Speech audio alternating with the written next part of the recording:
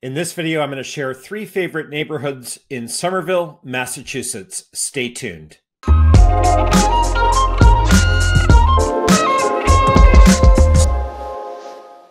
Somerville, Massachusetts consists of as many as 17 named neighborhoods. There's no official list, no official boundary lines, no agreement on these named neighborhoods. You know, Cambridge, its neighbor, does have, by the city, 13 official named neighborhoods and 5 squares.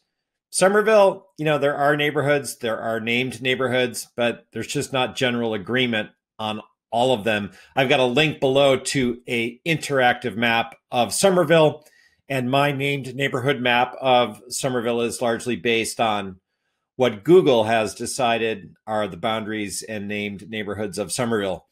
Be that as it may, I wanted to share with you today 3 favorite neighborhoods of mine in 2021 in Somerville, Massachusetts.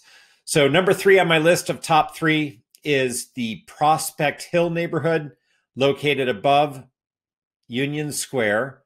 And it's just such a wonderful neighborhood.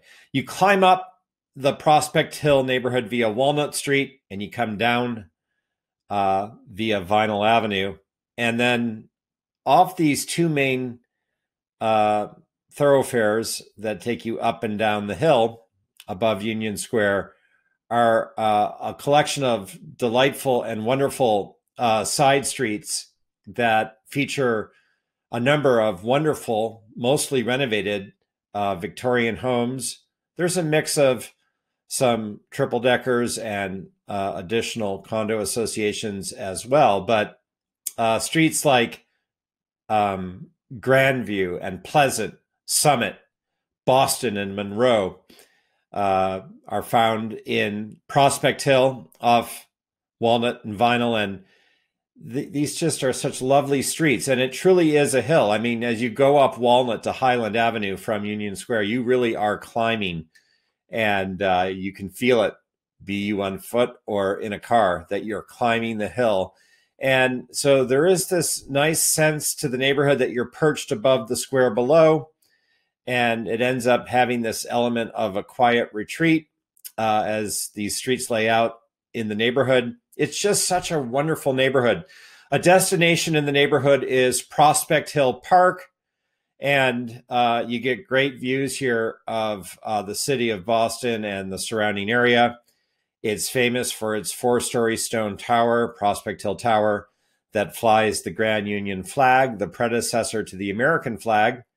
And this was an encampment during the time of the American Revolution and again in the Civil War. So there's some history here at Prospect Hill Tower. But again, if you don't live in the neighborhood, it's just a nice place to find your way to go to enjoy the view and the park. And obviously, people who live here have this as a resource, lucky for them. Again, I can't say enough good things about Prospect Hill as a neighborhood. There is found in the neighborhood a 1/4-acre park on Vinyl that's known as the Somerville Community Growing Center. And it's a non-for-profit that offers environmental education and programs, and does host some special events like concerts. So it's a great resource for students. And it's a little secret in Prospect Hill, the neighborhood. At the top of the neighborhood is Highland Avenue. And just across Highland Avenue, the new Somerville High School came to completion this year, or is in the process of coming to completion. I know it was delayed by COVID. And $257 million campus.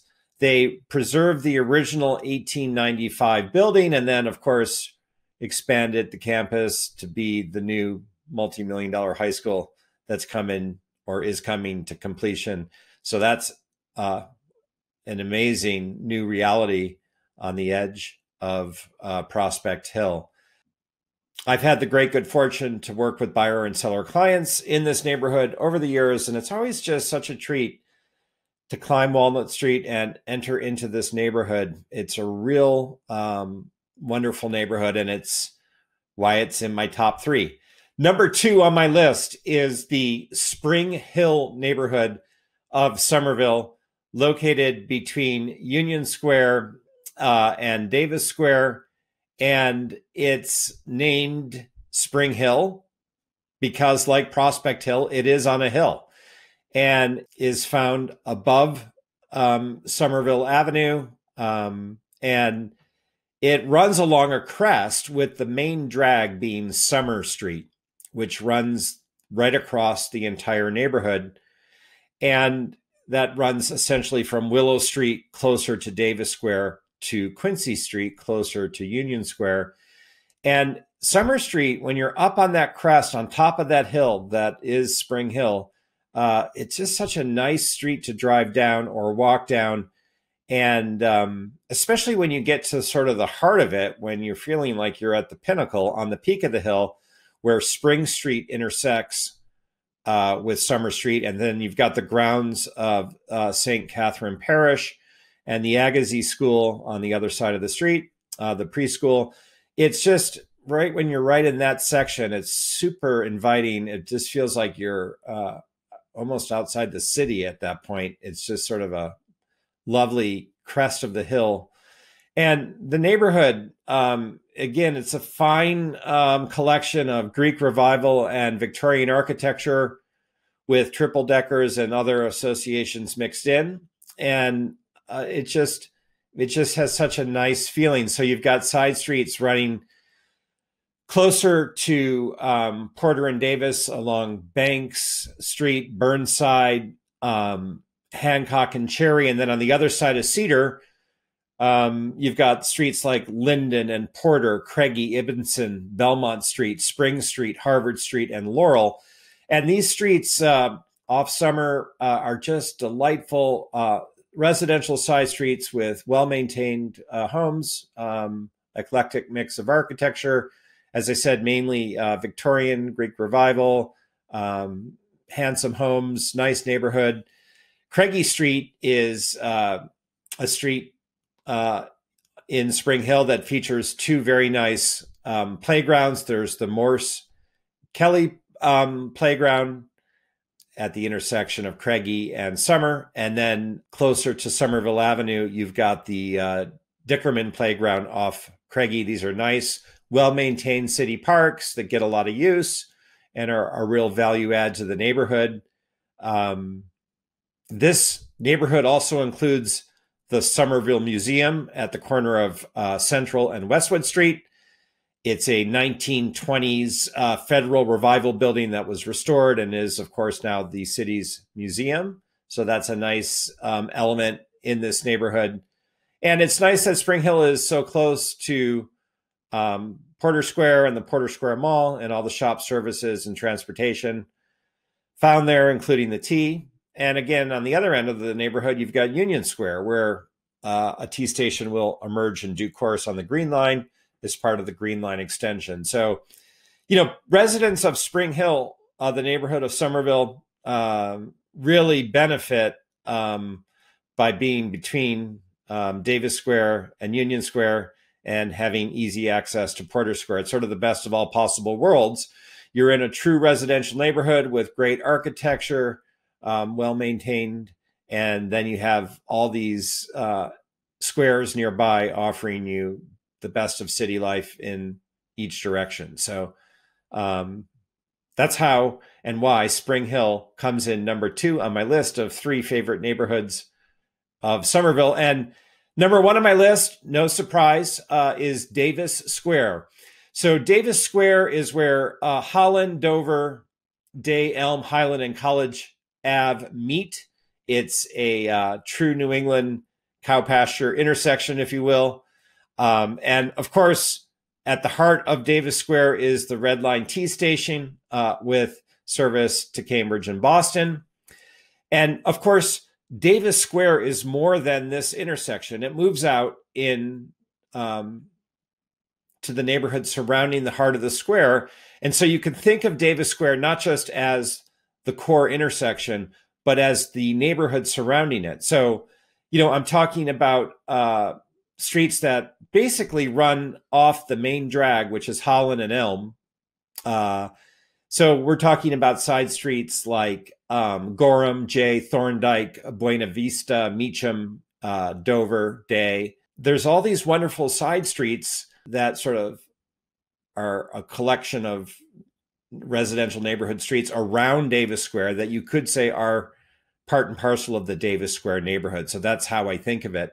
Having said that, there are wonderful realities that define it. Of course, the T station is a real nice way to get to Cambridge, which is 2 miles away, or Boston, which is 4 miles away. But, you've got shop services, restaurants, etc. as well. So, for example, on Holland Street is Dave's Fresh Pasta. Wow, what a great gourmet grocery with handmade pasta and sandwiches and wine and everything you don't need but want to have. It's a great place. In the heart of Davis Square is Diesel Cafe, an independent cafe that's been around forever and is, a destination in the neighborhood for locals. It's a great cafe.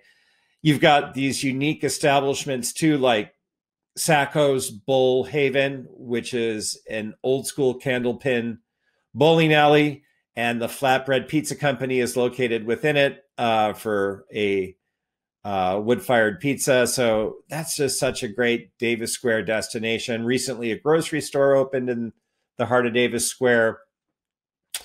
And then, of course, there's usually at most every hour of the day, people making their way to and from, and there's a real sense of vitality, whether you're standing in front of the Somerville Theater or walking down Holland or Elm Street. There's people moving about, there's life. It's a real sense of a city center, a crossroads, a place people come to, pass through, are in.